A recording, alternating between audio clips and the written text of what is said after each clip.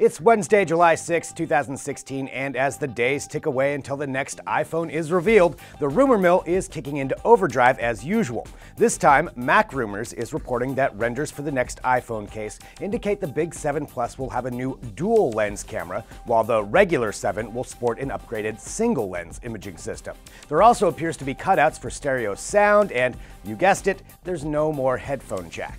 Other rumored features to expect in the new iPhone: a faster A10 CPU, 3 gigs of RAM, 32 gigs base memory, finally, and faster LTE performance. Again, all rumors, but hey, September is just around the corner.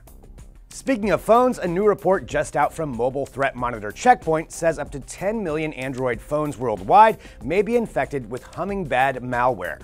Damn those hackers, right? Except it appears Hummingbad isn't exactly a product of someone killing time in their basement, but rather it was designed by shady Chinese ad server agency Yingmob to be a cash cow, and it's working.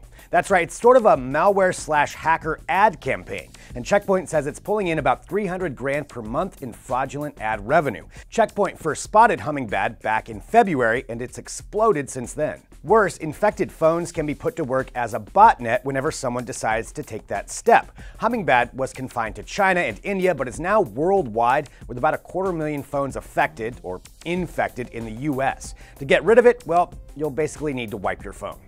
Google went shopping in France recently and came home with some new berets, baguettes, and a little company that will identify things in the pictures people take. Called Moodstocks, the startup uses machine learning-based image recognition to recognize things in your cell phone photos, sort of like how Shazam can suss out that tune you like. The idea is you can search your photos for things like beach or car or handbag, and once the Moodstock software finds it, it can of course link to a place to buy said bag or car, and well, you can see how it's going to work already. Smart, right? Yeah, Amazon recently bought a company that essentially does the same thing. Hopefully, we can turn these features off so we can browse our photos in peace. That'll do it for DT Daily today. Be sure to check out our Facebook page and YouTube channel. We'll be back again tomorrow.